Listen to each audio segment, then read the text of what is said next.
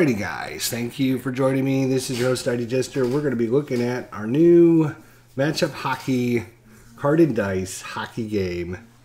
And looking forward to showing this off for you guys out there, because I'm sure there's a lot of people that saw my previous video on the fact that we're creating a hockey game. And you want to find out more about it. You want to see what it's like. You want to get some information about it. So that's kind of what we're going to be doing in this video. Hopefully we'll get some gameplay in, and as well, that's kind of shadowy, but yeah, I can't do much about that. All right, anyways, so all right, let's talk about creating a hockey game. This game has been, in the works for a while. Why has it been so long? Why has it gone through so many changes? I mean, there's lots of reasons, right? Number one is when you're trying to simulate any kind of game, whether it's hockey, baseball, football, basketball, you have to balance the fact of speed versus complexity versus ease of play. Because obviously, I could have a hockey game that, okay, I rolled the dice, Pittsburgh won 3-2 or 3-1. Sorry, 3-1. I mean, that's not very complex, but it gets you done, and you move on. Your game is over. Again, not very complex, but it could be an actual hockey game, right?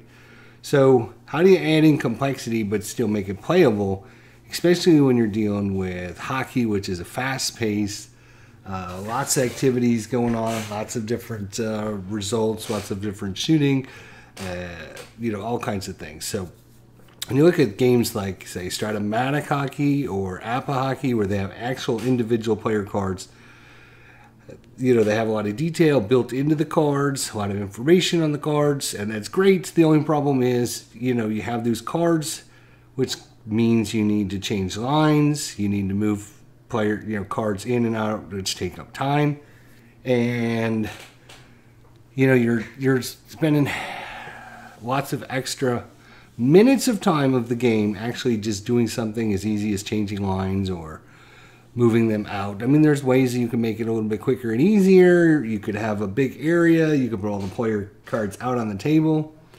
But again, ease of play versus complexity with hockey has been a really, really tough issue. There's several different hockey games that Dave Gardner's been playing on his channel. Some of them are easy play games where you're just rolling a few dice and getting some results. Minutes can go by with nothing happening, and and then all of a sudden you get a penalty or a shot opportunity, and the game plays pretty fast, and but of course you don't have the complexity. You don't get the actual, for me, you don't get the actual feel of hockey, what's going on, what's happening, what's, et cetera, et cetera. So what I decided to do when I created the game is create it so that it's going to be easiest for the player to be able to manage the game and make it as quick as possible for the person, not make it a massive chart lookup, with pages and hundreds of pages of, huge charts, or to make it like you have to change lines. And the only way to not have to change lines is to not create player cards. So what I've done is I've basically put all the information on one sheet of paper for a team. So you can see this is the 2017-2018 Philadelphia Flyers, and this is the 2017-2018 Pittsburgh Penguins. So the way I've got it set up is you've got your first line, left wing, center, right wing, second line, third line, fourth line. You got some spare players down here at the bottom in case, one of the players isn't injured or can't make it or whatever. They're, like Patrick Hornquist here has only played 70 games. That means he's going to miss 12 games. So you got to have somebody available. So it looks like Zach Austin Reese could step in and play for him in that game because he played 16 games. So there's a couple other spare players over here. And then, of course, you got your left defenseman and your right defenseman first pair, second pair, third pair, and of course you got a couple of spare defensemen as well. So 3, 6, 9, 12, 15, 18, 21, 24, 27. So you got about 27 players on a sheet. I could maybe try to squeeze these together and put a few more sheets of players on here, but you can see here Derek Brassard only played 14 games. He's an extra player. And Daniel Strong only played 8 games. So you're talking about players that only played very, very few games, and is it worth the extra investment of putting, you know, squeezing all the other information together to get some players that maybe only played 1 or 2 games? I didn't think it was worth it, to be honest. You're getting enough players to actually play. You're getting some extra spare players that can fill in. And you get a couple goalies as well. So, anyways, so if we look at a player card, player information here. So it's broken down in the player's name, and then their different shot ratings, and their penalty ratings, and then their actual stats. And so basically all the important information is built in instead of into a card. It's just put onto this little Excel, or you know, it's not built in Excel and then put on a 8.5 by 11 sheet of paper. Now the way it's designed is actually to be able to be fit into like a clear plastic sheet like this, right? And then you can take your, you know, if you have a erasable pen or whatever, and you can mark this up however you want. Let's say you want to have Connor Sheary move up to the second line. You could just put arrows between these two. If Patrick Hornquist isn't in the game, you can maybe circle the player that is in the game. You can write down who's penalty killing. You can move players around. So you can basically create your lines however you want. Although, like I said, it is set up to be first line, second line, third line, fourth line, extras and extras. Obviously, your extras will play eventually in certain game situations if you're doing like a full replay. So it is designed to fit into like one of these sheets. So like I said, you can just, you know, Greg McCraig is going to be in for Simon Dominic. You can just, you know, draw arrows back and forth.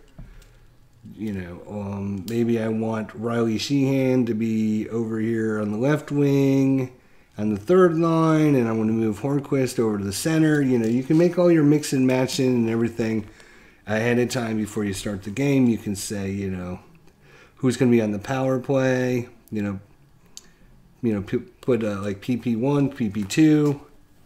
You'll fill all that information out ahead of time, and you're ready to go. You don't have to do that during the game. Although, you know, you can do it, you know, on the fly, however you want. Eventually, we'll have a sheet that you roll before the game, and it might say, you know, second line center out this game or something. Or it'll say a player that only played 70 games is out. So you're going to find somebody that played, like here's Tom Kuhnheikel. He only played 69 games, so maybe he's missing in that game. So you're going to have to find a replacement. So you do all that stuff ahead of time on your sheet of paper. Now, I'm not going to use this, all right? I'm not going to use this at all for ease of play, for number one. And number two is it's going to be super hard for you, you know, to see it when it's all shiny and glary and everything. So, all right, so let's look at what we're doing here. So you're gonna have a home team and you're gonna have a visiting team. Oh yeah, let's talk about our chart. So our main action chart. This is gonna give us our what's gonna happen in our play results and all that. So you got one chart, right? We might go to a second page of charts depending on if we need them or not. Right now, we're trying to put everything on, keep it on one chart, and we'll talk about this in a little bit when we talk about how the game plays. All right, and so each team is going to be. We'll probably colorize these. Turbocharged Sports has been creating some nice color variations of these. So I might show you guys next time with the nice colored version, which looks super cool. Right now, I'm just trying to keep things, again, it's going to be, you know, right now it's alpha stage, so we don't want to worry too much about colorizing and making everything look great when there's still a lot of other things we want to do and get things ready to go. But I do like his color sheets color sheets. So eventually we'll hopefully switch over to doing some color sheets for you guys so you can see what those look like, which I think are super, super good. And speaking of Turbocharged Sports, he is in the chat, so thanks for joining us. So, yep, Turbocharged Sports, Dave Garner did a lot of work with this. So if you guys see them, make sure you give them a big thanks next time you see them, and let them know you appreciate that if you like what you see, because without their input and advice and thoughts and questions and you know, them pushing me forward and making me think about things and designing things to make it better, you know, it wouldn't be where it's at today. So big shout out to them and thank them, because they, even though they're beta testers, they did all the heavy lifting, so to say. I let them do all the manual labor and tried things out, then report back to me, and then I make changes and updates and how I think best helps if I hear of situations that come up. So anyways, so you're gonna have two teams. You're gonna have your one sheet, and I'm trying to keep the play area small and condensed and easy. So we talked about ease of play. We talked about, you know, complexity of the game. We talked about length of the game, how to best incorporate all that. So this game is designed to be ease of play, number one. And number two is playability of the game for, you know, how long it takes you to actually play the game. So what I'm trying to accomplish is an easy game that's not too complex, so we get some, you know, the flow of the game is easy to understand, and yet you can get it done in an hour, but still get you lots of the feeling of what happens in an actual hockey game. So, labor of love, my friend. This is a really good game. Thank you, Turbo. Appreciate all. I do appreciate all your work and your effort and your thoughts, your comments, and we've gone back and forth on a few things. And, you know, I was going to remove face-offs completely out of the game because they would interrupt the flow of the game. They create an extra dice roll with extra time, but Turbo kept pressing me on it, so I had to keep thinking of a way to get him in the game just for him. So I think we're going to be able to do that, and we're going to keep the flow of the game down. We're going to keep the dice rolls down, and we're going to keep things moving forward. So that's super cool. Let me refresh my page over here. For some reason, it is. For some reason, it keeps going out to like 0 people, which I mean, thinks there's nobody here, and I'm talking to myself. But then all of a sudden, I'll see a chat pop up. So I don't know what's going on with my. What time is the face-off, by the way? It's going to be. I have no idea. Whenever I get done talking about the intro here, I don't know. But I appreciate everyone coming out to check this out. So we're about ready to get started, but before we get started, we have to talk about the game flow, how the game's designed, what's important, what's not important, what you're going to be doing, etc., etc., etc. So you're going to have a home team, you're going to have a visiting team. All right, you're going to get a home team, you're going to have a visiting team, and you're going to get these sheets out. Like I said, you can put them in your plastic sleeves, get everything ready to go ahead of time. You're going to be rolling on charts to see if there's anybody that's not in the game, that's injured. You know, if you're keeping track of that throughout the season or whatever. Or if you're just playing a playoff series, whatever the situation is, then you're going to have your two teams. All right, so what you're going to do is you're going to have a bunch of 6-sided dice, and you're going to have a bunch of 20-sided dice. Hopefully I won't drop these on the ground, right? And you will notice that my 20-siders and my 6-siders match, and there's a reason for that. All right. So what you're going to do is you're going to assign a colored dice.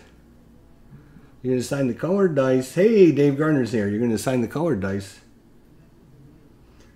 The game is way too long already. You said the game plays quick. I never said it played quick. I said we're trying to keep the gameplay manageable. So that's all I said. We're trying to keep it manageable. So you're going to assign a colored dice to the home team, right? So in this case, it's the Flyers, 2017-2018 Flyers. So he's going to be this dice. So this dice will always be for the Flyers. Anytime I roll this dice, at the result, it's going to come up. It's going to be for the Flyers. All right. Then you're going to get a white dice. And that's your neutral dice or in different colored dice. It doesn't have to be white, but for me, white works best. And you're going to assign it to the visitor team. So anytime when the white dice comes up, it's going to be for the visiting team. Then you're going to need a different colored dice, and this is going to be your modifier dice, which is going to give you the player position on the ice that the result happens to. So if we looked at our sheet again, you can see that left wing over here is listed as 1, center is 2, right wing is 3, left defenseman is 4, right defenseman is 5, and if you roll a 6, then it's normally your choice who gets the result. So in this case, if we rolled a 1, it would be the left wing, right? If we rolled a 3, it would be the right wing, etc., etc. So that's your modifier dice is basically going to tell you who's going to get the result of the play. So you got the team dice, you got your modifier dice, which tells you the position, and then you got the same thing going on with the 20-sided dice. So I've got a 20-sided dice. This goes to the Flyers, right? I've got a white dice, which happens to match Pittsburgh, right? So anytime I roll these dice, you can see they all match up. Everything's cool. And then, of course, we have a modifier dice, right? So everything's matched up really cool. They're really easy for you to, so you don't have to think about things. You just go out and start rolling and start thinking about things. All right, so what we're going to do is we're going to take the team dice away. Anytime there's a shot on goal or there's a goalie, a shot on the goalie, we're going to be using these dice. Otherwise, we're just going to use a regular modifier dice. All right, so how does things happen in this game? The basic premise behind it, what are we going to do? So it's very simple. What we're going to do is we're going to be looking at a 20-second time frame. A 20-second time frame of time. So, we start off at 20 minutes on the clock. We're going to move down to 1940. So at 20 seconds of time, what happened, right? Was there any shots? Was there any penalties? What happened? And what these dice represent is what happened during that time frame. We're going to roll these dice and we're going to compare them to see how well each team played during that 20 seconds of time. So if I was just to roll these dice, you can see obviously 1 is the lowest, 6 is the highest, as it's a 6-sided dice. Pittsburgh played really, really well, right? They got a 6. Philadelphia played well, but they only got a 3.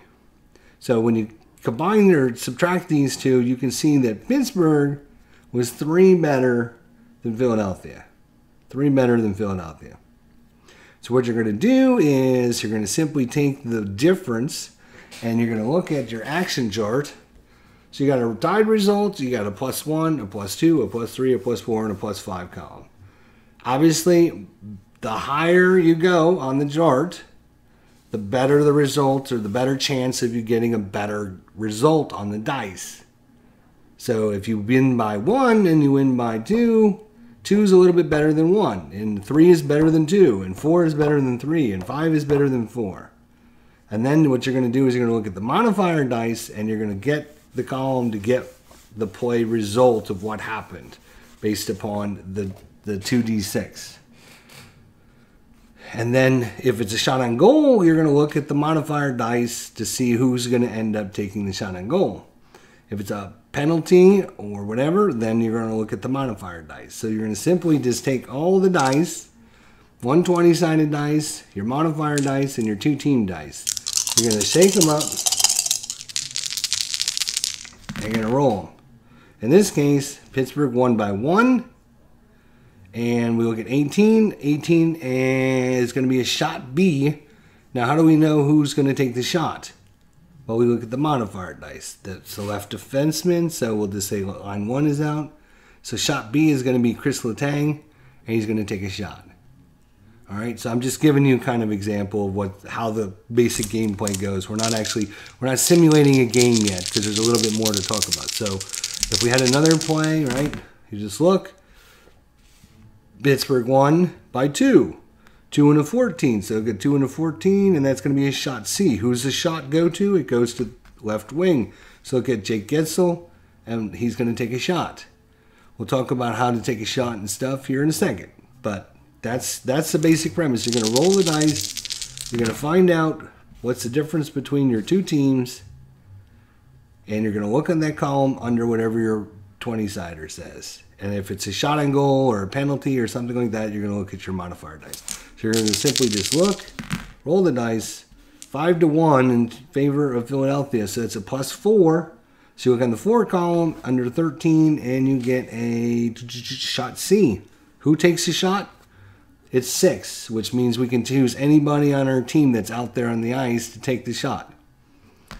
All right. If we look at another example here, Philadelphia by 2 and a 6. 2 and a 6 is no action. So there's a shot on goal, just that 20 seconds come off the clock. There's not much to worry, no penalties, no shot on goals, nothing important, just regular gameplay. All right, so if we end up with a shot on goal, each player is rated with an A, a B, and a C shot. So C's are kind of your worst kind of shots, back at the point, farther away shots, bad angle shots. They're not very high quality shots, okay? So, probably, pretty likely it's not going to score, but they still took a shot anyways. Then you got your B shots. B's are slightly better. It's, maybe in the slot. Maybe a better angle. Maybe there's players in front of the goalie that deflecting or screening them. And then A is like your close-in shots, 10 to 15 feet away, coming right in on the goalie, got an opening, stuff like that. So you got A, B, and C. Players are also rated for breakaway shots, rebound shots, penalty shots, and shootouts. So A, B, C are your normal play results. You might get a breakaway or rebound shot. You might get a penalty shot and a shootout if it goes into overtime and the game's tied and no one scores and goes into a shootout. Then each player is rated with a shootout as well. So that's pretty much easy. So that's pretty much what you got to do. We're going through. Now, some people are going to say 20 seconds. Every time I roll the dice, it's going to be 20 seconds off the clock. That is a lot. That is 60 plays per period. You can see there's a huge, right? There's a huge amount of cards that we have to go through just to get through one period. 60 cards, right? So because of that fact, you got to take into consideration this isn't going to be super in-depth system where you're going to look up lots of results, you got to check different players and blah, blah, blah. What you have to do to be able to play this in a manageable amount of time is I have to design it so that you can get 3 plays done in a minute. If you get 3 plays done in a minute, that's 20 minutes per period. 3 periods is an hour. And I think that's plenty of time if I can do that. So we're going to have to be able to get 3 plays done in a minute. And if I've got to look up results and I got to flip up charts and all that stuff, it takes extra time. All right.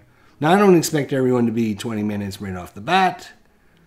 But what I would like to do is get it to the point where it's easy and people are getting better and easier flow of what's happening and we're ready to move on. So the basic premise is look. You can just quickly +2 and a 9. So 2 and a 9 is a possible penalty, blah, blah, blah. So we would look at a penalty check. And next roll would be +3 for Pittsburgh, 3 and an 18 is going to be a shot A to the right defenseman. Shot A is a 3, and then we take the shot. We would roll that and we would move on. And then it's a +2, and a 2 and 11 is a play stoppage. So we did lose 3 plays in less than a minute. We didn't do any shots on goal yet, but I think it's quite doable to do 3 plays a minute. That's 20 seconds per play. I think that's quite doable. I think the reason for that is there's going to be several times where you're going to roll the dice and you're going to get the result and it's going to be no action. So you don't need to make a second result. You don't need to look at anything. All you need to do is just roll the dice again. These plays are going to take literally 5 to 10 seconds to do, right? Oh, it's a tie and a 15 tie, and a 15 means hard play goes up 1. Boom. See, just like that, I'm ready. I'm moving on to the next play. So I want to keep it moving forward. So, all right, so let's talk about shots and goal. How does that happen? All right, so if we end up rolling these results, right, and we get a shot on goal, right, what you're going to do is you're going to move those dice apart and you're going to pick up these 3 dice, right? You're going to roll 3 20-sided dice, all right? We got the white dice, represents Pittsburgh. We got the red dice, which represents Philadelphia. And we got our modifier dice, all right? If Philadelphia is taking the shot, we'll just give an example. Philadelphia is taking the shot. This dice is going to tell me whether the shooter gets it on goal or not. The white dice tells us whether the goalie makes a save or not. And then the black dice will give us a result on the chart. If it's not a save, it'll tell us what happens to the puck and a missed shot, if it goes wide or if the goalie saves it or whatever. So if you roll these dice, right, you roll your matchup, you roll the matchup. Oh, it's a +5 and an 11. +5 and an 11 says shot C to the right wing. So Phil Kessel gets a shot C. You're just going to take the 6-siders, move them aside. You're going to pick up your 20-siders. And now Phil Kessel has a shot. So this will be for the shooter because it's Pittsburgh's dice. This will be for the goalie because this is the Philadelphia's dice. And this will be for the result. So Phil Kessel on a shot C is a 4. So on a 4, which means he's got to roll a 1, 2, 3, or 4 on this dice to make the goalie have to make the save. All right, so 1, 2, 3, or 4 on this dice to make the goalie have to make the save. This dice tells us whether or not the goalie makes a save. In this case, Brian Elliott is a 1 to 14. So on a 1 to 14, he will make the save. All right, and then we would count this as a shot on goal. And even if this dice misses, if this is within the goalie range, you count it as a shot on goal. So it's a 1 to 14, he's going to make the save. So we'll say Phil Kessel has a shot C and see what happens, right? So we look at the goalie. The goalie is a 1 to 14. He's going to make the save. So we know he's going to make the save, whether the shot was on goal or not. Now we can see from him, was it on goal or not? It was on goal. And the goalie made the save. So we look at the modifier dice under goalie save, and it says off arm into boards. So it just went off the goalie's arm into the boards, and so that shot was not a goal. We move those dice aside, and we just pick this up. So you should be able to roll these dice, and if it's a shot on goal, you just simply put these aside. You roll your 3 20-siders, and you're going to look and see. Again, this is for Pittsburgh, so this might be the shooter or it might be the goalie. This is for Philadelphia. This might be the shooter or this might be the goalie. So, and then, of course, this is only going to come into play if it's a missed shot or it's a goalie save. Are there decisions to be made throughout the game? Well, sure there's decisions to be made. Who are you going to put on the ice? Which line are you going to put on the ice? You can also decide on your aggressiveness, your forechecking strategy, which we're not going to talk about in this video. This is just an intro video. So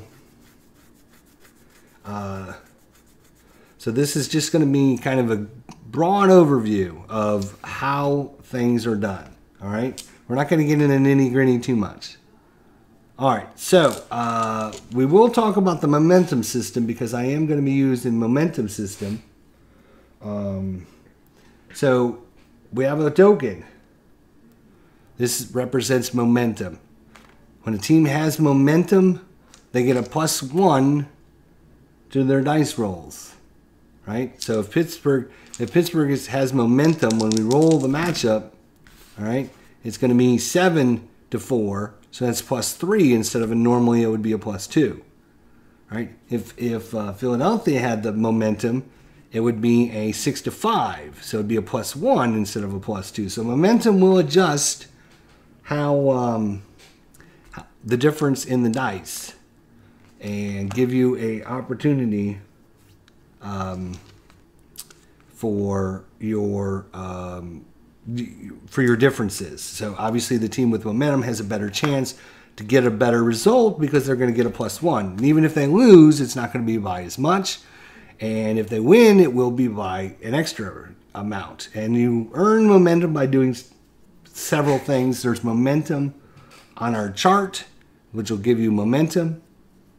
And you will keep the momentum until the end of the period. You take a penalty, the opponent scores, or your opponent earns momentum as well. So if Pittsburgh has the momentum and Philadelphia earns momentum, they don't get the chip. All it does is take the chip away from the other team, and both teams go back to neutral at that point.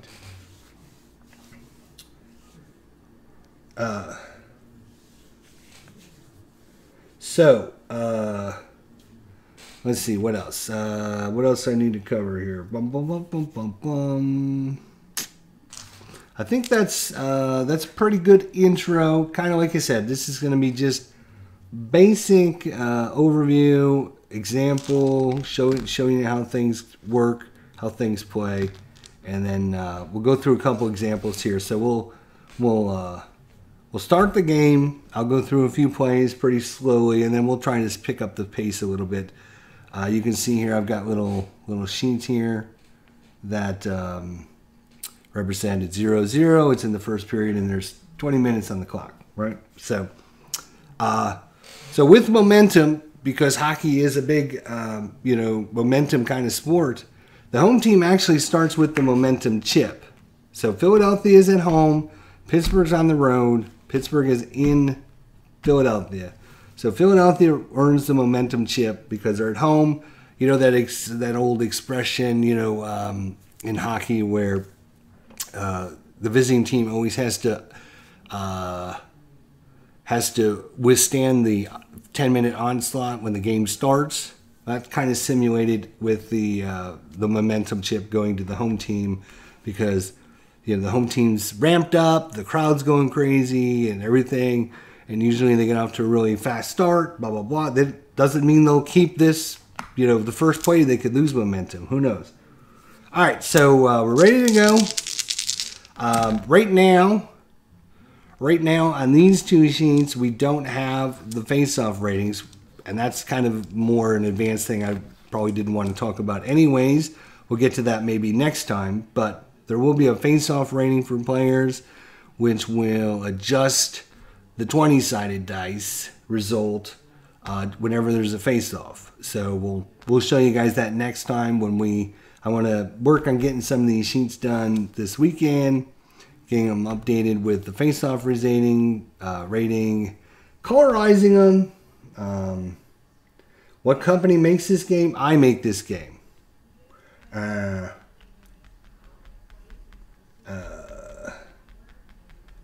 Great intro. Now let's have a line brawl. Wow, man, that sounds like turbocharged right there. There is by the way, there is a line brawl right there on the chart. I don't know if you can read that or not, but there is a line brawl where all men get a 5-minute major for fighting. So Turbo made sure that I had that in the game because he was not going to be happy if there wasn't a line brawl. Yeah. All right, so we're starting the game, and again, I'm going to go slow in the beginning just to kind of show you what happens. All right, so Philadelphia, again, home, Pittsburgh. So with the momentum chip, Philadelphia gets a +1. All right, so here we go. So Philadelphia wins 5-1 because they got the momentum chip. So it's +1, 5 to 1. So they won by 4. So we look at the 2, 4 and a 2 is no action. So there's 20 seconds off the clock, and we move on. I mean, that play only took like literally 5 seconds. We're ready to move on. They keep the momentum chip until a certain event happens. All right. So, wow. Pittsburgh wins by 4. Remember, because of this +1, so it's 6 to 2. So they win by 4. A 4 and a 16. 4 and a 16 is going to be a shot B. We're just going to assume for ease of play. Again, you don't have to do. You're going to be setting up your lines ahead of time. It's designed to be line 1, 2, 3, 4. Your extra players, but you can mix and match. You can use your little plastic sheet. We talked about that in the beginning. If you're just joining us, you slide your sheet in there. You can make any kind of line adjustments you want. You just have to get it all ready ahead of time. It's in the nice clear sheet, so you can just mark it up however you want. And I dropped something on the ground. All right, so Pittsburgh wins by 6 to 2. It wins by 4. 4 and a 16 is a B. Who takes a shot? All you have to do is look at this dice.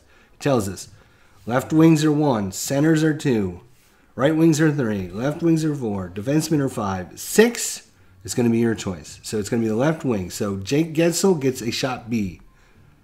All right, so if we slide this up so you guys can see. Jake Guentzel, 7 on A, 5 on B, and 3 on C. Breakaway rebound is 7, penalty shots 8, and shootouts are 7. And there's his ratings for the time. And so we're ready to give him a go. All right, so we got a shot on goal B. So what we're going to do is pick these up. So the white dice is for Pittsburgh. It's going to represent the shooter. The red dice is for Philadelphia. It represents the goalie. So this is going to be the save dice. And then this is only going to come into play if it's not a goal, and we'll get the modifier. So let's see what happens on the shot by Jake Guentzel. All right. So the shot. It's a shot B. All right. So Brian Elliott on a shot B is a 1 to 12. He rolled a 14, so he did not make the save. All right, he did not make the save. He's only a 1 to 12, so he did not make the save. So we have to see if Jake Guentzel got it on goal. He's a 1 to 5. This is a 9. So he missed the shot. So there's a difference between a goalie making a save or a missed shot. So we're going to look at the missed shot column, 14, and it just tells us what happened. And it's a weak shot that flutters wide. Okay, so weak shot, no result. And we move on. So that's another 20 seconds off the clock, and we move on. Wow, Pittsburgh. Look at Pittsburgh. Pittsburgh wins by 6 to 2 again because of the momentum chip. 6 to 2. That is a +4 and a 5. +4 and a 5 says possible penalty. And oh, I'm sorry. No. That's if they were on the power play, they get a shot on goal C. Otherwise, there's no action. So there's no action. 20 seconds off the clock. We move on.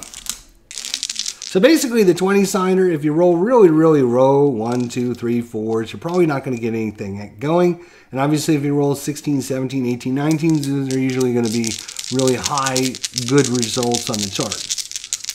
All right. So we're at the 19-minute mark. You can see here by looking at our thing. If you were, depending on how you want to do your line changes, some players might want to do it on every time a new minute comes up, they make a line change. So we're going to, for ease of play, you can do this however you want at home, but for ease of play, I'm just going to put line 2, defensive pair 2, defensive pair 2 in.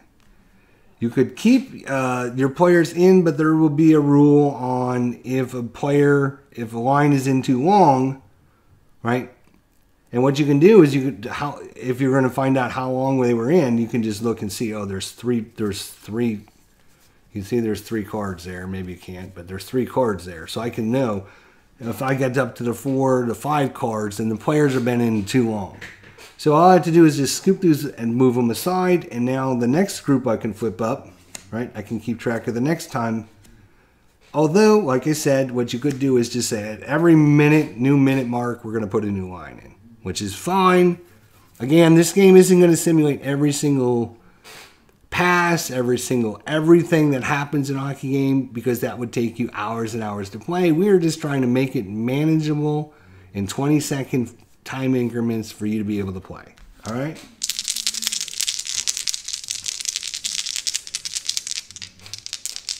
Will you be able to rate your own teams? No. If not, how quickly will teams be available when I get them done? I don't know. I'm still in the process of creating and finalizing and finishing. This is just an intro for you guys. So, here we go. So it's 6-2, but remember, because of the +1, Philadelphia wins by 5 and a 3. 5 and a 3, no action. So another 20 seconds off the clock. We move on. 5-3, that's +3 and a 4. Boy, we're getting a lot of roll lows, and that's going to be no action again. So you can see we just went through almost a whole nother minute, and it only took us like really 30 seconds to do that.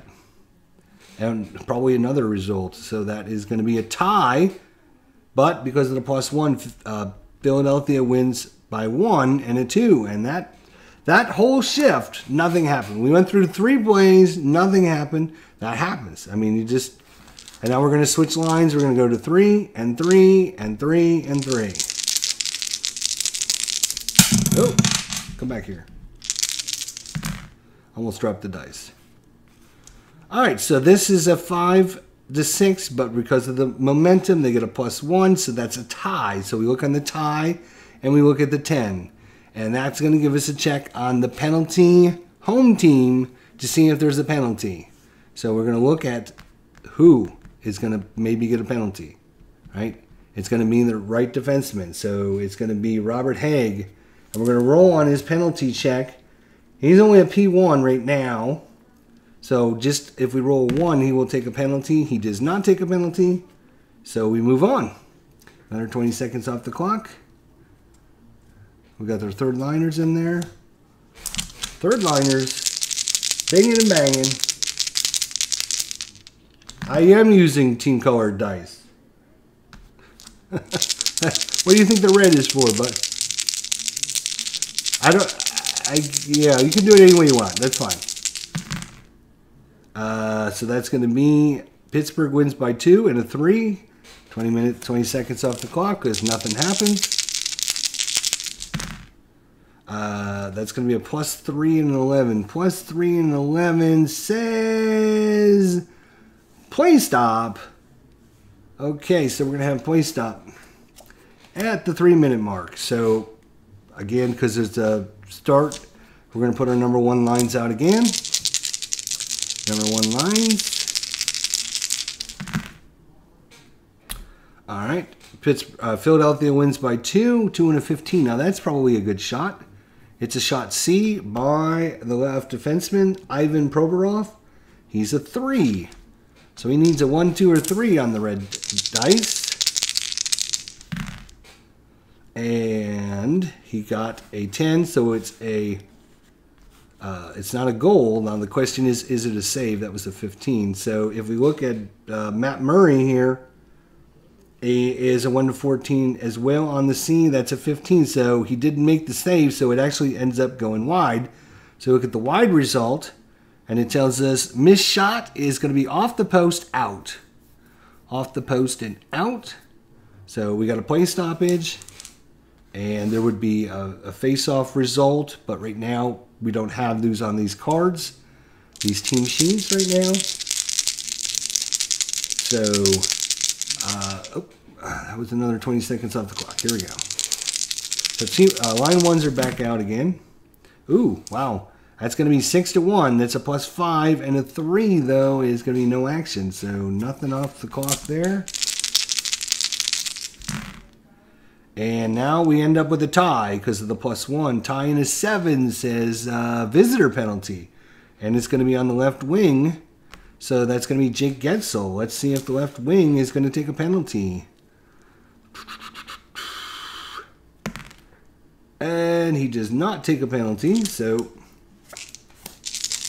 now there is, it's hard for you guys to see, but there is ratings on our columns here which go for hard play, which makes all penalty ratings go higher and higher and higher until eventually the penalty gets called. So in the beginning, most players are rated really, really low. And what happens is through time, build up on getting the hard play results, right? You're going to get, eventually it's going to build up until somebody gets a penalty check. The other problem is I don't actually have the updated penalty on these two teams here. I have to update these sheets, but I wasn't planning on doing like a complete game. So we're down to the 16-minute mark. So we're going to go back to line 2s. And this is going to be Philadelphia wins by 1. 1 and a 9 is no action. All right. You see we're starting to pick up the pace a little bit now. That is a +4. 4 and a 15 is going to be a shot B for whoever we want. So it's going to be Sean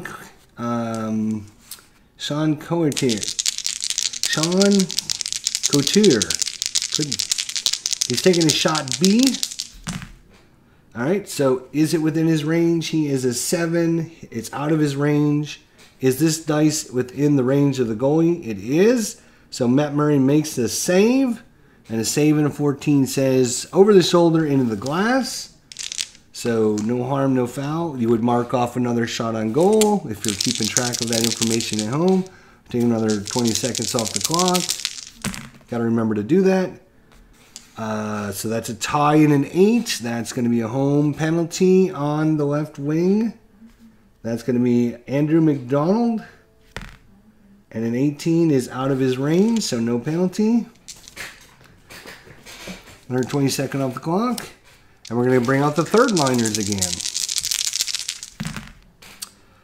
Philadelphia wins by 2. 2 and a 9 says no action.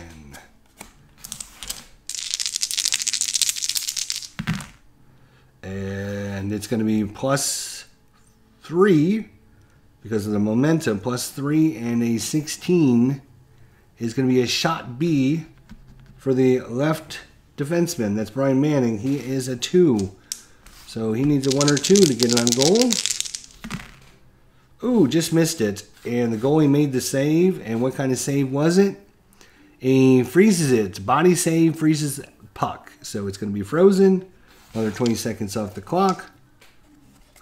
And with 14:20 to go, instead of waiting till the 14-minute mark, we're just going to go ahead and say, you know what? The teams are going to make changes. They are going to they're going to bring in the fourth liners. So fourth liners are going to come in, and the first we'll go with the second defensive pair. Second defensive pair, fourth liner.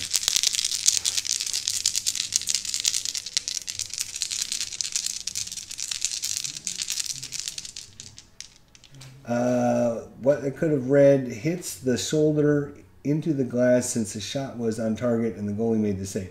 If it's over the shoulder, it's a wide shot.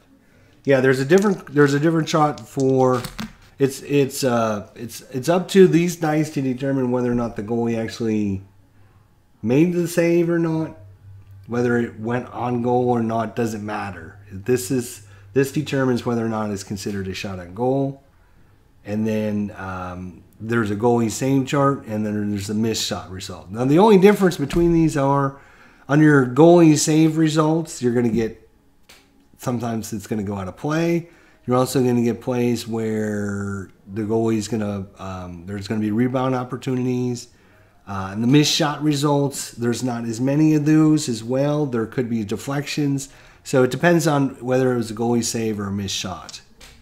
All right, so we're at fourth liners, right? Yeah. So these dice just determine did the goalie make the save or not, and if he made the save, was it a goal, right? Was it on goal, and did they make the save? So that's what these dice are going to tell you whether it's a shot on goal or not, and then whether it was a goal. All right. So fourth liners and second defensive pairs. Here we go. All right, so it's going to be Pittsburgh by 1. 1 and a 15 is going to be a shot C going to the centerman. That's the fourth liner. That is Simon Dominic. He is a 1, so he's going to need a really good result here. But trust me, Dave Garner got a really good result. On his first goal, Dave Garner got a 1 and a 20. So it happens. Oh, and look at what he... Oh, no, went the wrong way. Oh, if that was a Pittsburgh. No. So, goalie makes a save. So, we count that as a save. Was it a goal or not a goal? It was not a goal because it didn't come in. So, goalie save 2. Off shoulder and out. So, another almost in there goal. And fourth liners staying out. So... Simon Dominic almost put one in. Wow, that would have been huge. So we got a face-off. And it's going to be, because of the momentum chip, it's going to be a +1 for Philadelphia. So they win 1 and a 6. That is going to be a no action. That's going to be a +2 for Philadelphia. 2 and an 18 is going to be a shot B to anybody we want. It's going to be Nolan Patrick. He's a 4, actually. For a fourth liner, he's pretty good. Nolan Patrick, the fourth line man's in there. Nope, shit. I dropped the dice. Don't you go under my desk. Ugh, hang on a second. It's not on goal. The goalie would have made the save anyway. So it's credited with the save. And we look at the 17. The 17 says pad save in front. And then there's an amber sign. The amber sign means you do what I call a rebound test. So the rebound test is very simple, right? It's just like your matchup test. We're going to roll these dice to find out who gets the rebound. If the team that just took the shot gets the rebound, then they get a rebound shot. If the other team gets the rebound, now this is just straight up dice. You don't use the this is not taken into consideration, right? This is a rebound test, which is different than a matchup test. So rebound test, and Pittsburgh got the rebound. So no rebound chance. And who got the rebound? That's what this dice tells us. It's going to be Justin Schultz. Got the rebound. So another 20 seconds off the clock. And now we're back to just normal play again. And look at that, 2-2-2. Because of the +1 now, because we're doing a regular matchup, they win by 1. 1 and a 7 is no action, and so we're down to the 13-minute mark. So we're going to bring in the first liners again.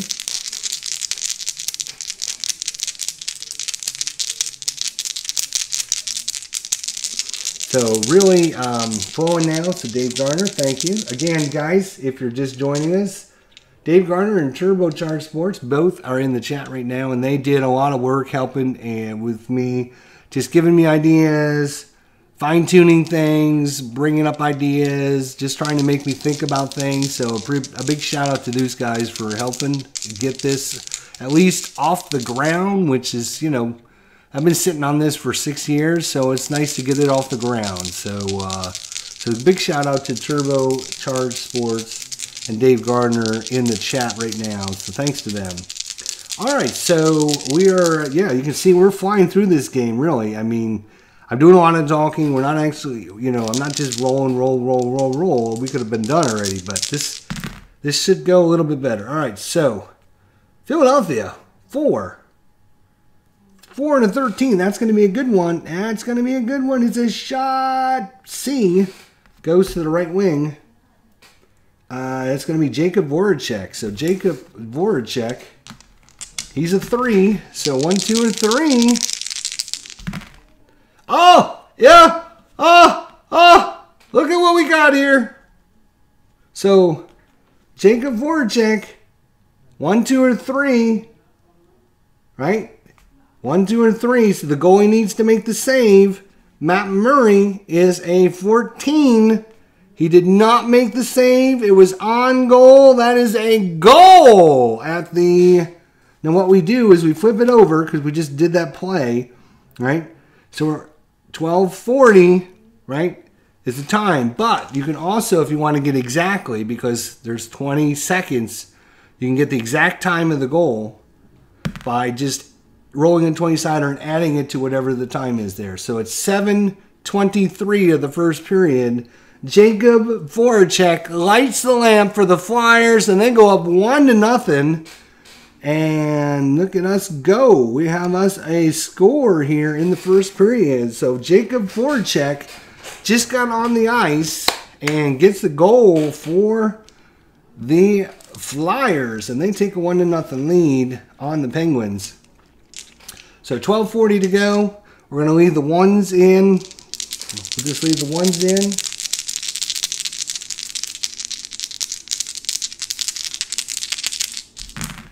Alrighty, so we got a +1. So Philadelphia wins by 1. 1 and a 9 is going to be no action. So flip over the time. This is a big win for Philadelphia and a big number. Wow. That's going to be a breakaway shot. So someone's got a breakaway shot. And that, unfortunately, is their defenseman. And that's going to be Ivan Provorov. He is a breakaway of 4. He's not, being a defenseman, he's not great at breakaways, but he's got a breakaway opportunity. Breakaway shot here coming up and goalie does not make the save, but he shoots it wide. So wide shot and a 5 is wide left of the post. So big opportunity for Philadelphia to go up 2-0, and he misses the shot. We go down there, so we're going to go to second lines across the board.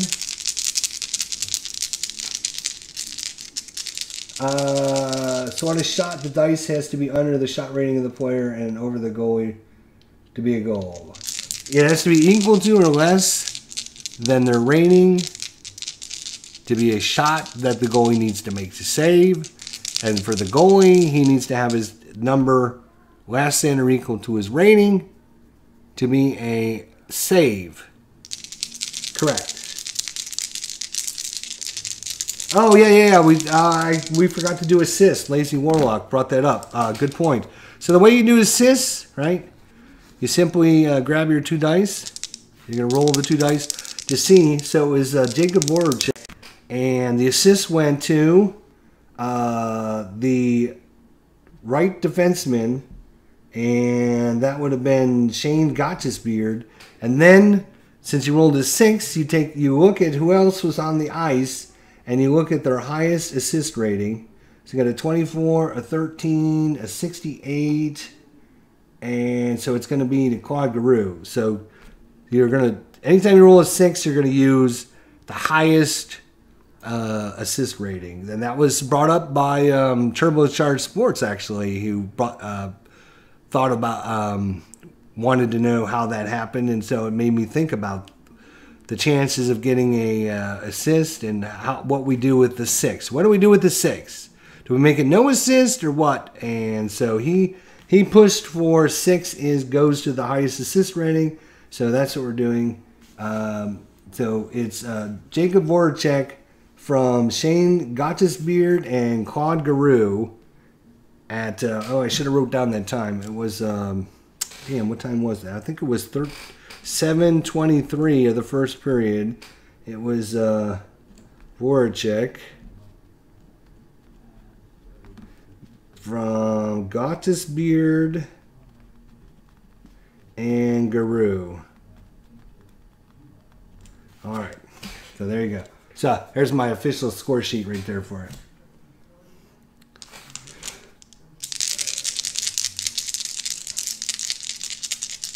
Whoever shot the puck should get an assist since the rebound was the scoring. I don't think that was the rebound one. Was that no, that wasn't a rebound one. That one came off the chart. The rebound one before that, I think they missed. Good point, Lazy Warlock. Thanks for bringing that up. All right, so you guys, we're down to 12 minutes.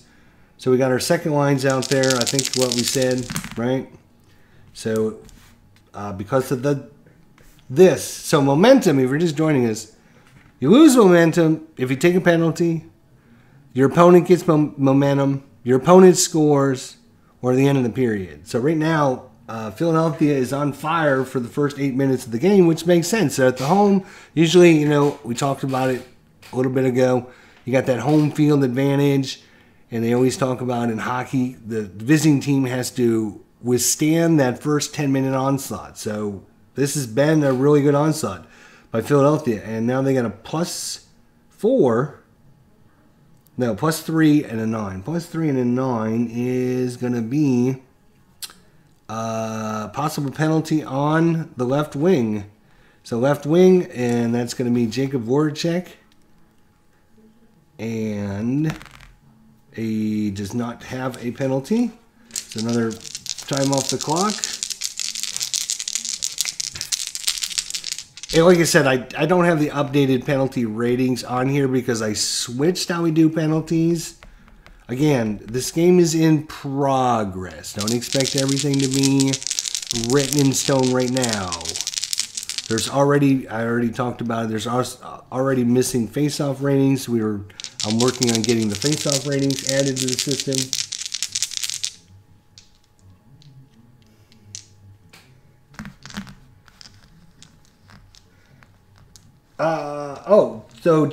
Sure.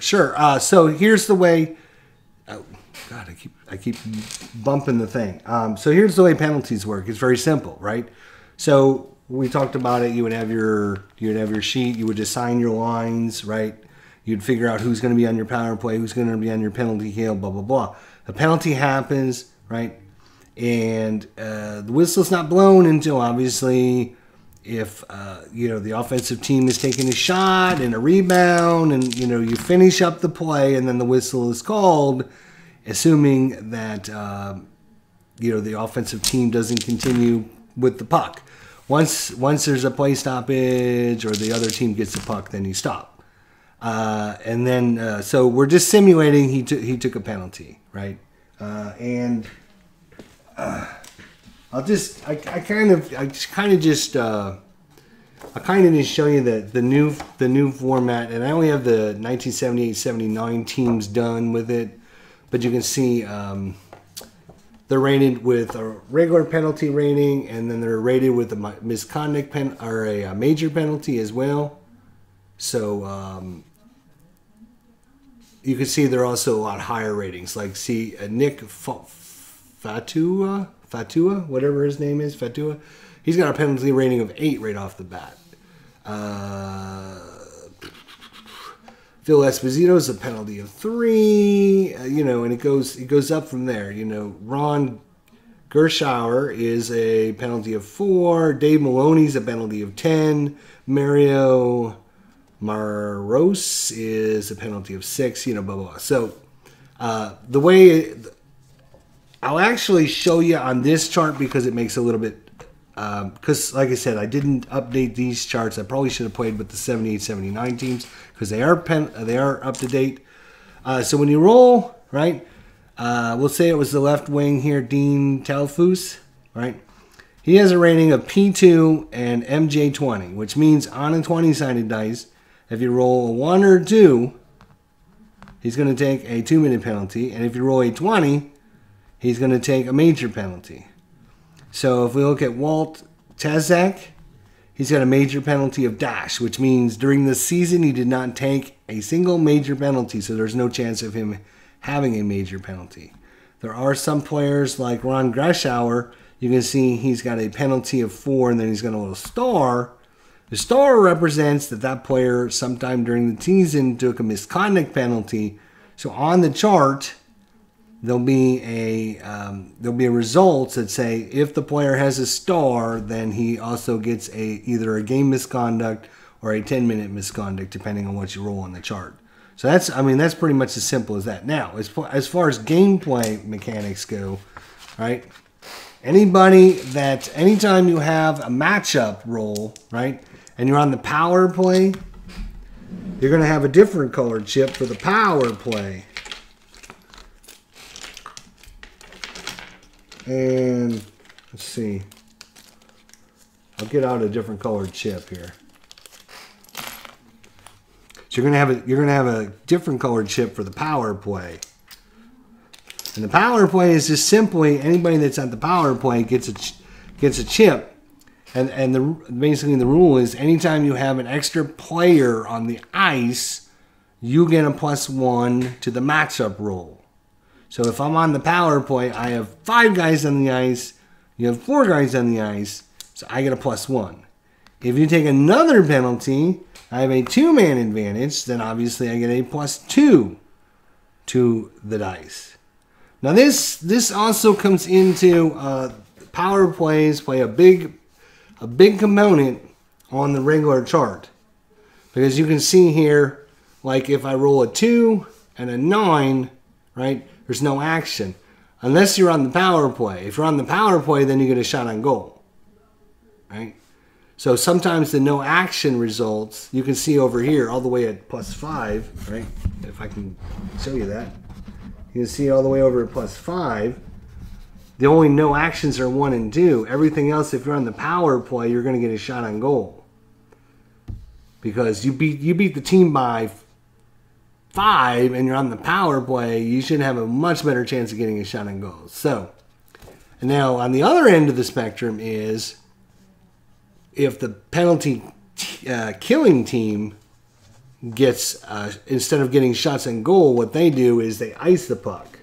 Right here, you can see instead of getting a shot on goal like a normal guy, if you're on the penalty kill, you ice the puck instead.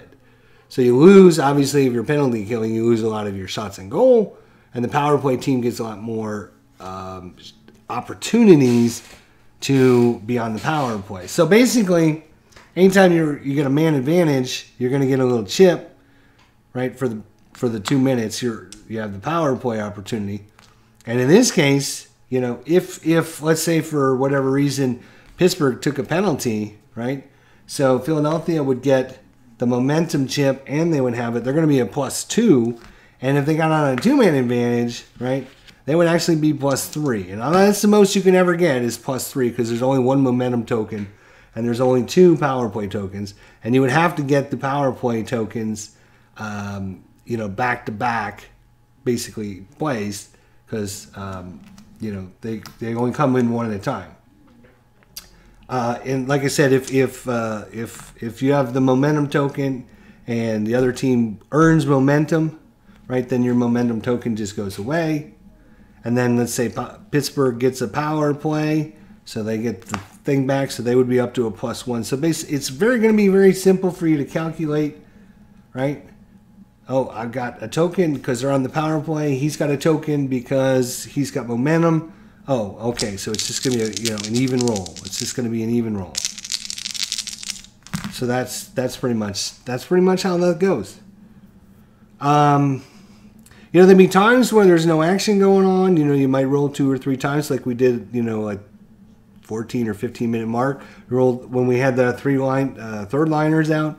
Rolled like 3 in a row where there's no action. When that just happens. I mean, you just have times where nothing happens.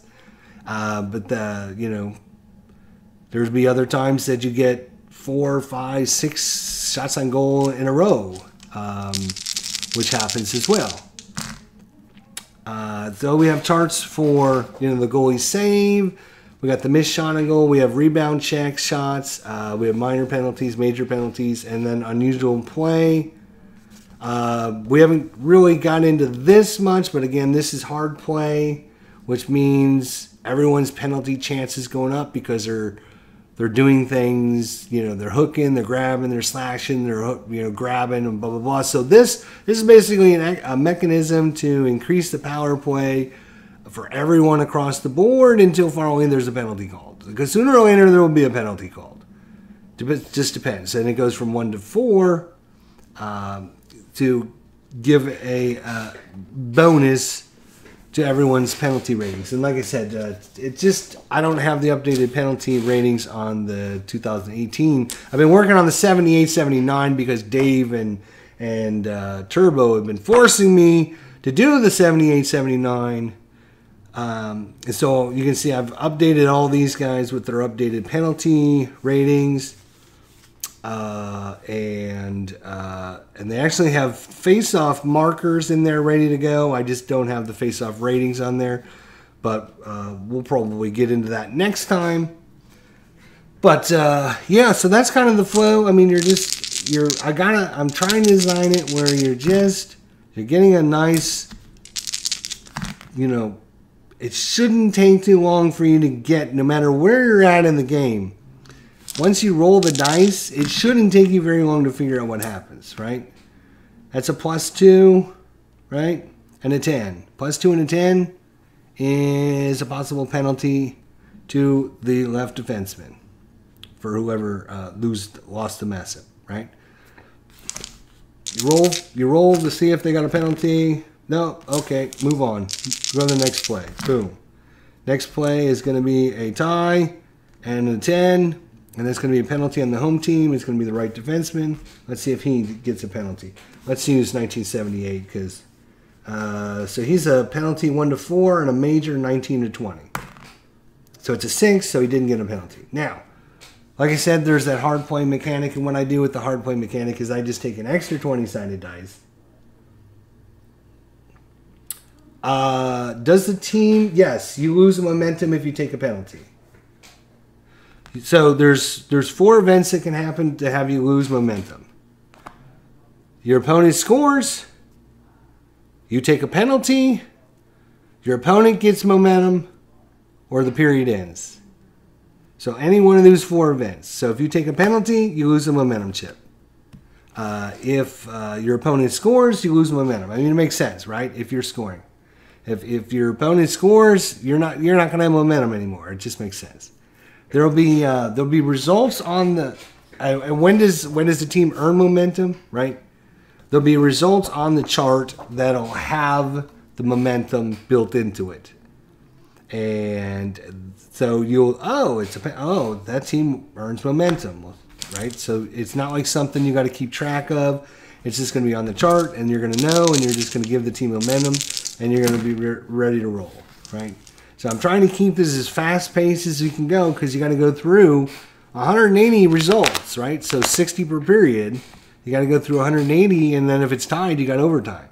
So I'm trying to keep things where, okay, once you roll the dice, you're just find the 2 dice that you care about and look and see what happened. Oh, okay. It's a tie. A tie to 9. Possible penalty. Is it a penalty? No. Move on. And it's a +3 and a 4. No action. Move on. So we just did those 2 plays in literally 10 seconds, right? So you're just flipping up the cards. Boom, boom. +2 and a 6. No action. So we just did 3 plays. Let's go to the next guy. I will say right now nobody's got momentum. That's a tie and a 17. Now that's a hard play +2. So now everyone's penalty has gone up by 2. Everyone's penalty rating has gone up by 2. So what I do is just, I'll probably have like one of these things where you just keep track of that. So right now everyone's penalty is a +2. So next penalty check. So that's a +1 and a 4. No action. Move on. Boom.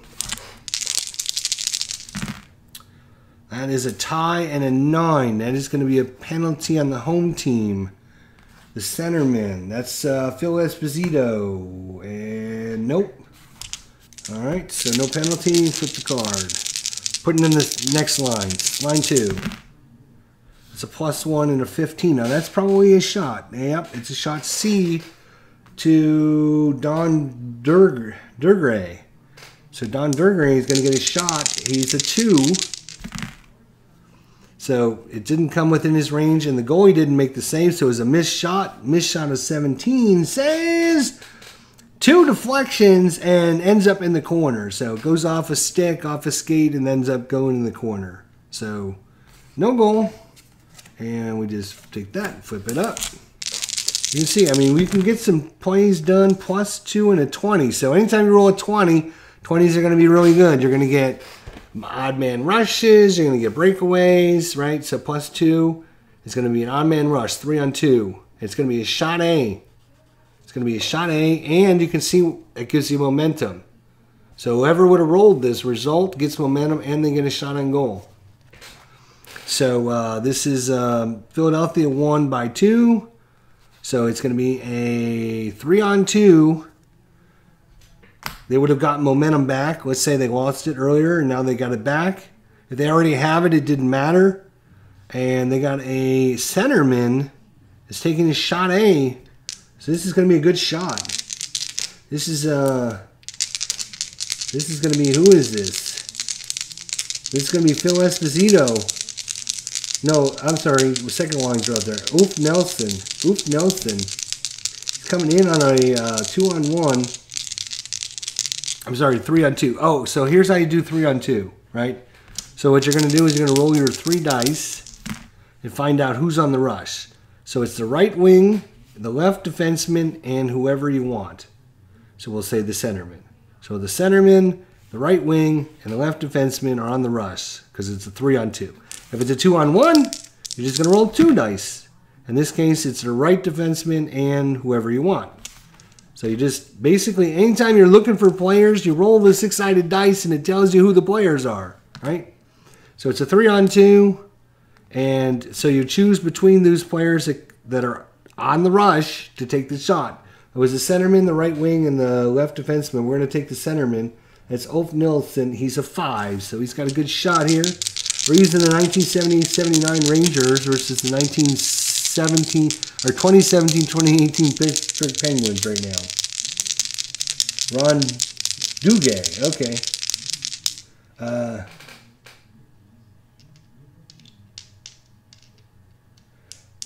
Usually the right-hander team ices the puck, but somewhere in there can actually score short-handed. Yes! Yes. So, again, you can see there's a shot here, ice, but they still have a shot on goal here. They have a shot on goal here. They have a shot on goal here. They have lots of shots on goal over here. So there's still lots of opportunities, just not as many opportunities. It's Jonathan or Johan. It's just, I mean, yes, it's just like hockey. Everything that can happen in regular hockey will pretty much happen in my game. It'll be harder to score on the power play, but it'll still be possible, right? So, come here, dice. Ulf Nelson is on the 3-on-2. He gets the pass, and he takes the shot, and it's an 8. He misses it. Does the goalie make the save? The goalie did not make the save, so it was a missed shot. And we looked at the missed shot opportunity. It's a weak shot, flutters wide. So probably, slid the pass over to him too hard, and he just couldn't get it on net. So then we just pick things up, and of course, because they just got the breakaway, they get the momentum token. Another 20 seconds off the clock. And that's a even, and even in 3 is off stick on a play. So just another minute off the clock. I mean, gone through more than half a period. And yeah, so that's pretty much it. You're just going to be rolling the matchups. You're going to check the results on the chart. Boom, boom. If it's a shot on goal, you're going to get your 320 signers. Right? If it falls within the goalie save range, it's going to be a save. And if he doesn't fall within his range, then you look at the shooter. Is it within his range to put it on goal? If it is within range, then he scores. If it isn't within range, then he missed the shot. And his shot goes wide. So that's where you look at the goalie save. Let's say the Rangers are taking a shot on the Penguins, right? So you look at the goalie, and since it's in his range, it's going to be a save. So was it within his range? It doesn't matter. It's still going to be a save. So it would be counted as a shot on goal, right? And a shot on goal and a save. And then you would look at the save under the 8, and it says blockered in the corner. So there's no sometimes it'll be knocked out. It'll be knocked out of the play. Sometimes the play will continue. Sometimes it'll be a rebound opportunity. Sometimes it'll be a slight chance of a goal happening. And even though he makes a save, it might go off his glove and hit the post. So, et cetera, et cetera.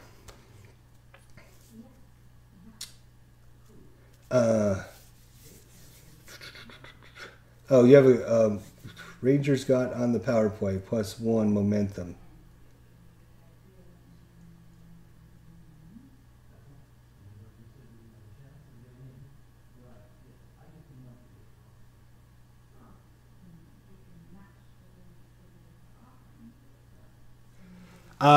So I'm trying to read your question, Turbo. +1 momentum for the Rangers on the first roll of the power play. There was a big hit by the Bruins to grab momentum. No. So yeah. So if the Rangers had momentum, right, and you're playing against the dreaded Boston Bruins, right? So yeah, the Rangers and the Bruins. The Bruins are on the power play.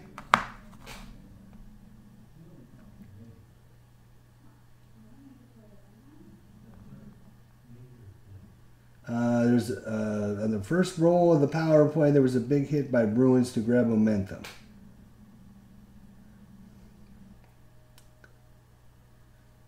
I'm trying to figure out what you had said. So I'm trying to remember. The first roll of the power play. Oh, Rangers got on the. Oh, the Rangers are on the power play. All right, so the Rangers have the power play. All right, so the Rangers have power play. So no. There's a difference between the momentum chip and a power play chip. So they're going to be different. So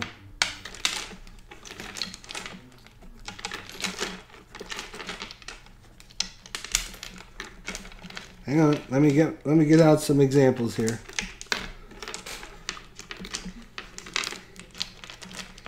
I can't grab this stupid dice. Why? Okay, here we go. All right, so we'll say this is the momentum token, and these are the power play tokens.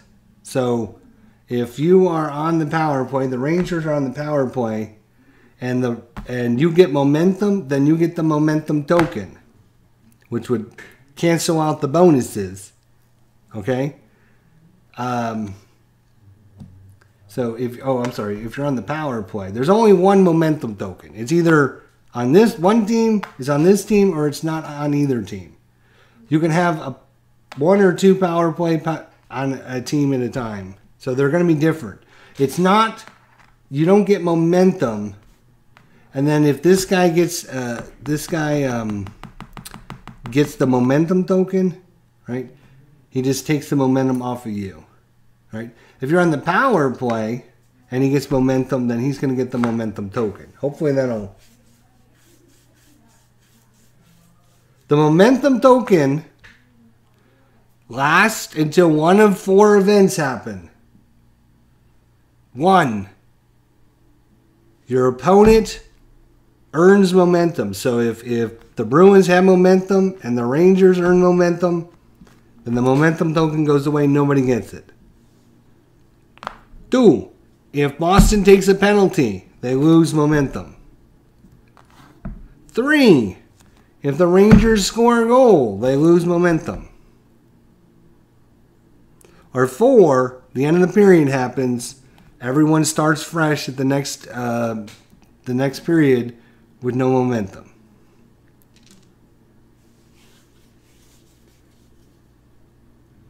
So anytime you get momentum, right, you're going to get the momentum token. It might last the whole period. It might last one play. Who knows? It depends on what happens on the chart.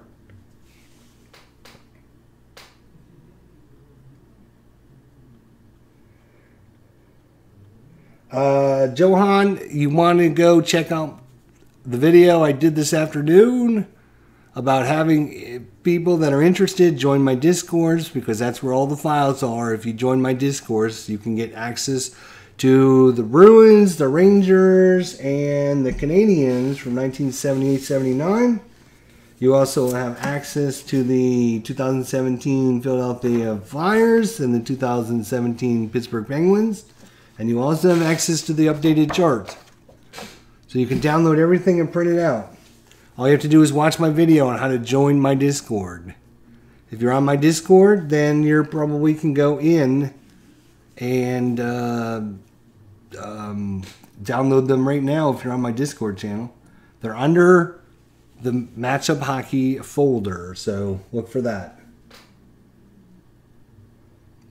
If you have the momentum and you get the power play, yes, that gives you a +2.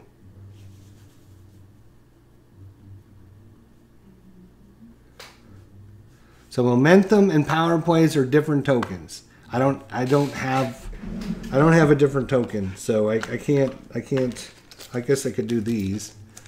I could use these tokens, but I didn't figure they would stand up. So if you have momentum and then you have power play, if you have momentum and you take a penalty, you lose momentum. Or if you have momentum and your opponent scores, you lose momentum. If the Canadians have momentum and then they get a power play, they have a power play and they have momentum.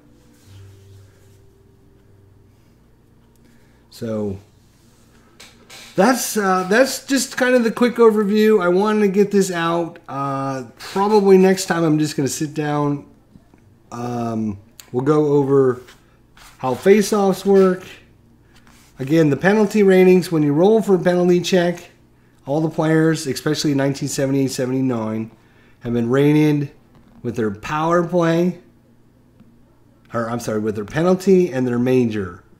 So when you roll the dice, right, if you roll less than or equal to their penalty, then they take a 2-minute penalty. And if you roll higher, greater than or equal to their major penalty, then they take a major penalty. Like Terry O'Reilly here, he's a 1 to 9 to take a 2-minute penalty. He's a 10 or higher. So anytime you roll for Terry O'Reilly, he's going to end up in the box because he took a lot of penalties. And if you roll 10 or higher, that's a major penalty. And then you would just roll on the major penalty chart to see what happened. And that's a 17, and the 17 says he got into a fight.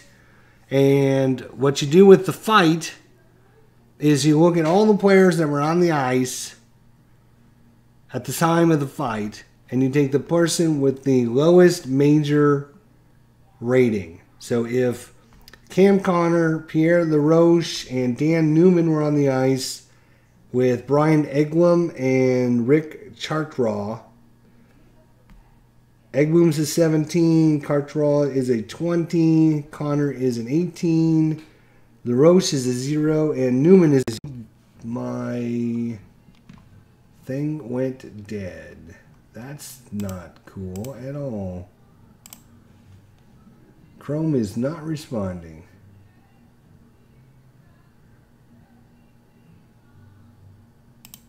Well, that's just not very nice. What did Chrome do?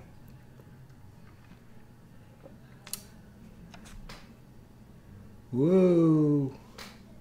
Let me see if I can load Chrome up again and see if I'm still in the neighborhood here.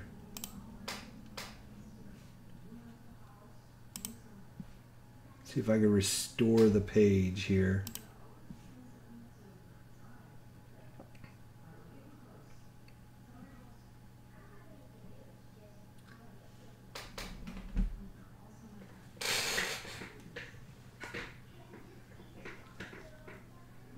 Okay, yeah, I just came back. Okay, so one other thing about fights, right?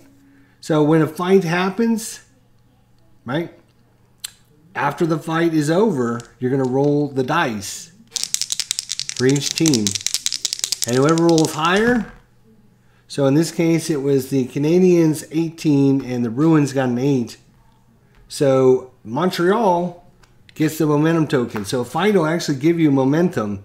The winner of the fight gives you momentum anytime there's a fight. Because, I mean, why else would they fight if it's not for momentum, right?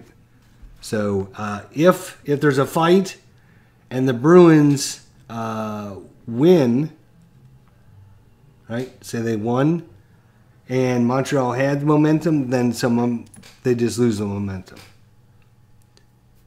So you don't automatically just get momentum.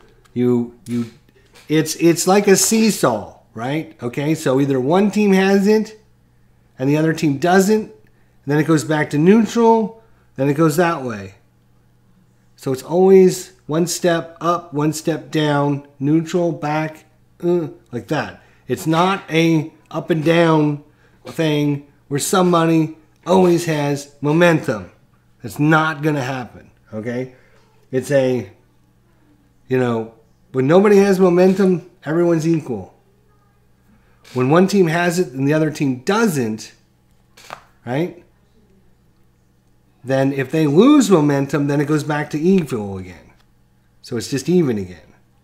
And then if the other team gets momentum, then they get it. And then if they lose momentum, it doesn't just pop over here. It just goes away. So it's a one up and down, stop in the middle. Always stop in the middle. You're never gonna go from, if one team has momentum, it's never gonna go to the other team. Never ever gonna happen. Never does that. Ever. Never does that. All it does is if you have momentum, it goes away.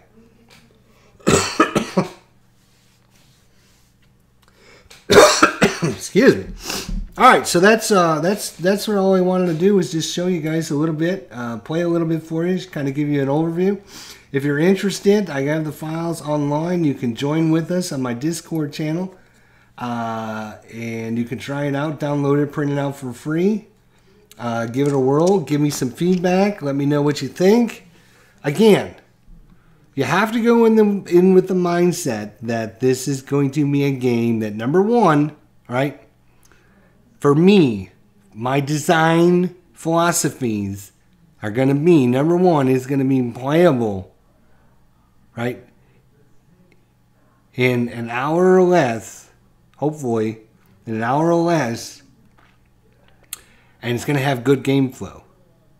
It's going to have good game flow and be playable in an hour or less.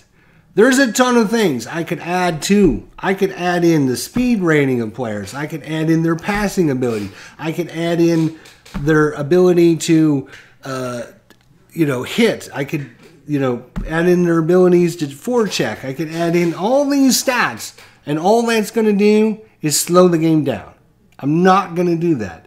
I want a game that I'm going to have to go through 180 plays. I want to be able to do that with a simple dice roll and quick results.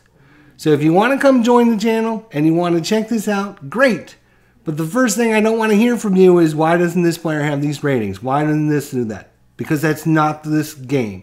If you want that game, go find a different game, because that's not going to be my game. All right? It's not going to be my game. My game is going to be quick to play, quick to look up, quick results. There shouldn't be, like I said earlier, there shouldn't be a time where I roll the dice and it takes me more than 5 seconds to figure out what happened. Right? I can look at this and go, that's a +1 and that's a 6. A +1 and a 6 is no action. I pick up the dice and I'm rolling again. If you look at the dice and you don't know what's going on after like 5 seconds, then there's a problem with the game. I want it to be very quick and easy, where you look at the dice and you can say, this team has a +1 over this team, and they rolled a 10, and a +1 and a 10 says no action. You flip up 20 seconds of time, and you pick up the dice and you roll it again. If it's a shot on goal, right, then I want to be able to pick up the dice, I want to roll the dice, and within 3 seconds, I want to know if it's a goal, or if it's a save, or if it's a missed shot. I can look at this and say, oh, that's a save, and that is a shot on goal and a save. That's a shot on goal and a save, and the result is it went off the stick and out of play. And I know that, and I can put my new lines in, and I can move these dice aside, and I can come up and I can say, boom. It is +2 and a 17. Now that's going to be a shot on goal, and that's going to be a C, and it's going to go to the right wing. And that's Guy Lafleur. He's a 3. Guy Lafleur And he did not get it on net, but it was a save. So we're going to mark that down as a save. And what kind of save was it? It was off the post and out. Okay? I'm going to keep the same lines out there. And see, this is what I want. If this is not what you're looking for in this hockey game, then you don't need to join our group, because that's not what's going to happen. It's not going to be, it's going to be a fast, free-flowing game. If you want something that's statistically accurate down to the nitty-gritty, probably not going to be my game. If you want defensive ratings, you want skater ratings, you want checking ratings, you want all that stuff, it's not going to be in my game. Because I'm not going to be adding in all that extra complexity into the game, because it'll slow it down. I need you to be able to roll a play and get a result in 20 seconds. You have to be moving on to the next play in 20 seconds, or you're taking too long to play. Because I don't want you to spend 2 or 3 hours playing this game. I want to be able to make it quick enough that you can look at things and say, and get your play results and be done in 15 to 20 seconds, and just keep a nice flow going where you can flip up the cards, go to the next time, go to the next play. You can bring in your lines, which is going to slow things down. You're going to need to, manage this, so I'm going to have to make things quick. Like I said, there's going to be some plays where you're going to say, that's a 4, that's out of no action. Flip the thing, go to the next one. Boom. That's an 18. That's going to be a shot on goal. That's a +1. It went to the right defenseman. The right defenseman is Serge Savard. He's a C. He needs a 1. He got the 1. Is it a save? It's a save. Oh, good save there. What kind of save was it? It was a save. Bounces out in front. We have a rebound check. I need to do a rebound check. So this is the 3rd dice roll I made on this one play, right? And if I get a rebound, then I'll be rolling a 4th time, right? So there'll be plays where you have to roll 2, 3, 4 times to get one 20-second time frame done, right? So that means I have to also make other 20-second time frames very quick to make up for the time when I'm rolling all these extra dice. Oh, it's a rebound, so it's going to be a rebound check. Rebound went to let's see, I got to roll on the rebound check chart. No, it was a rebound. It was it was a missed shot, and it was a save. And then so Philadelphia or Montreal gets the rebound and went to the right defenseman. That's Serge Savard's going to get another shot at this. So he put it on goal. Let's see if he can do it again. And he rolled a 9 this time, so it didn't. It's not a score. Was it a save? It was a save, so we were going to mark down a save, and the result is going to be off the stick, out of play. All right, moving on. Line 2s are in. Boom, here we go. Right, and I'm just ticking time off every time I roll, right? Okay, that's a shot on goal by the center. That's Jean Rattel. I need a shot on goal by Jean Rattel. Boom. And Jean Rattel is a 4. He's a 12. So no. Is it a save? Ken Dryden does make the save on a 15. And what kind of save was it? It was a puck in the crease. Once again, it could be a rebound. We have to roll a rebound check. And in this case, Montreal got the rebound, so Ken Dryden is saved. And no more opportunities there. 20 seconds off the clock. Boom, boom, boom. We're moving on. That is going to be a huge win for the Bruins. +5 and an 11. That's going to be a shot C to whoever I want. And it's going to be Terry O'Reilly. He's going to take this shot C. He's a 3. It's a 10, so he didn't get it on goal. Ken Dryden made the save. And it's a 20. So because it's a 20, he's got a special off the glove, and it's going to hit the post. Now I have to roll to see, does it go in or not? He's the home goalie. So on a 1, it'll go in. Otherwise, oh, if it would have been the visitor goalie, that actually would have been a goal. But Ken Dryden makes a save and holds on to it, as that does not go in. So I want it to be fast and quick, without a lot of complexity, without a lot of a lot of chart lookup. Obviously, you're going to have to look up your play result on these charts. But, like I said, it's designed to be, again, it's designed to be quick. Because if you roll low, 1, 2s, and 3s are pretty much no action. 4, 5s, and 6s are going to be no action unless you're on the power play. 7, 8, 9s, it depends on if you won by 3 or won by 4. So sooner or later you'll learn some of these numbers and you'll be able to pick it up and go, okay, well, that's a 10, right? 10 I'm going to have to look up. But if you roll 1, a 2, a 3, or a 4, it's pretty much no action unless you win by 5. So you can, simply pick up the dice. You can look at them and say, oh, that's a 4. So let's see, he only won by 2.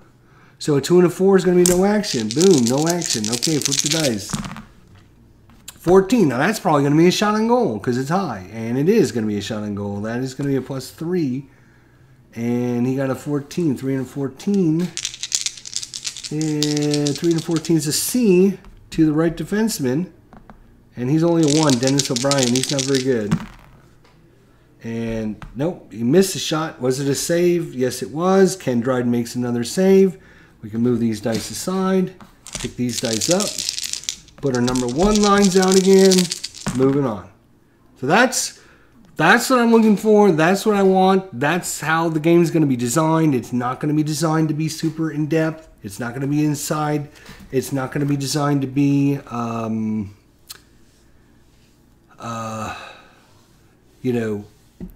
it's designed to be as simple as it can be, that it gets the player to get into the game and understand what's happening in the actual game.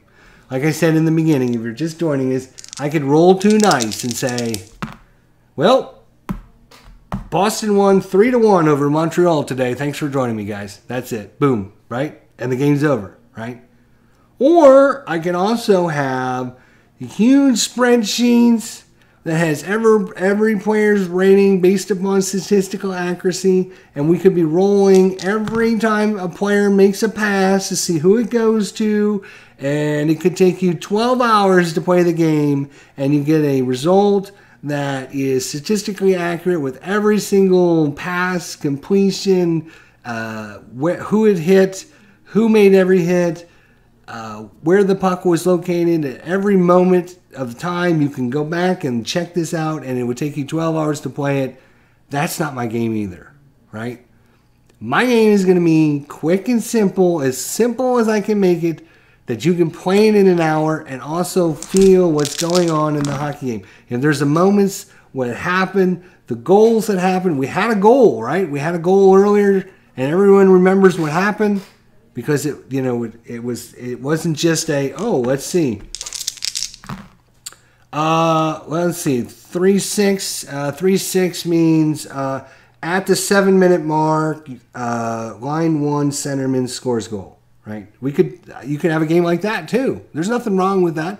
My game is going to be like, you're going to feel the flow of what's going on, what's happening. Oh, okay, we got a penalty coming up. Okay, so that's a penalty, right? So Boston's on the power play. Let's see what happens.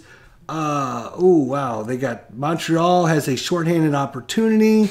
And let's see if he can get this shot. And it's a goal by Montreal. Unbelievable, right? Things like that. It's going to be involved. You're going to be in the game. You're going to be actually playing the game. But it's not going to hopefully drag you down. All right, that's it, guys. I appreciate you showing up, and I appreciate Turbocharged Sports, Dave Garner, for helping me out with getting this to the point where we can actually introduce it to people. If you want to be part of this, if it's something that seems interesting, join my Discord. All the files for the teams are there. The charts are there. We'd love to have your input, your thoughts, your impressions, any kind of, again, this has gone through 10 changes in the last 2 weeks. So if you're going to join up, all right, expect changes. Nothing's written in stone right now, right? And every day I send out a new chart. So if you're a person that's like, no, I don't want to be messing with something that keeps changing every couple of days, then, you know, maybe you're not interested in joining. That's fine. We're looking for people that are interested to try this out, get on the ground floor, give us some work, roll some games, find out how it plays, if we're missing something, if something can be added.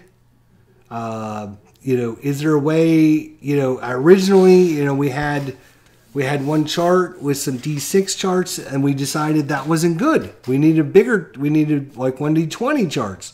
Dave Gardner said, you got to have bigger charts. And so we made things. We made changes to them. We're constantly evolving. We're constantly adjusting things based upon feedback. If players say, oh, well, instead of a D6, right, could you make it a D20? And I said, yeah, let's do it, right? And then they said, well, what about how do you do assists? And so I said, we roll the dice, and whatever numbers come up, right, that's who gave you the assist. And if a 6 comes up, then no one got the assist, right? And then we had a problem with that. And people were like, wait a minute now. Here's the issue. And we talked about it, and we decided, you know what? Instead of a 6 being nobody, we're going to make that the person with the highest assist rating, because it makes more sense that the person with the higher assist rating would get more opportunities. And so we made the change. So we're constantly changing things. We're constantly updating things. Again, I got face-offs. We're going to be adding face-offs to the game. We're going to be adding in... we just added the new momentum token into the game. So I mean, it's constantly evolving and changing, and it's not set in stone right now. So it's been a fun adventure, and we've gotten a lot of good feedback, and I think things are going really good right now. We just need to get a few more things done, and then I think it's going to be real playable for everyone that plays. So I just wanted to introduce it to everyone out there and give it a whirl and let you guys see it. Again, if you haven't watched my video earlier today, I did a video on how to join and how to join in my Discord group, and you can get these files. You can download them and try them out for yourself. Again, it's not going to be a super in-depth game where each player is going to get 20 different ratings and, defensive checks and offensive checks and all that stuff. It's all going to be done to be as quick and playable as it can be, that makes it fun for the player. That's it. So anyways, thanks to Dave and Paul for your help. I appreciate it, and thanks to everyone for coming by. And next time we'll actually we'll introduce a few more things. We'll talk about the face-off ratings when we get those, and we might even get some colored charts for you guys next time, as we're working on adding colored team charts, which is super cool. So we'll see everyone then. So all right, that's it. Thanks, guys. See you later.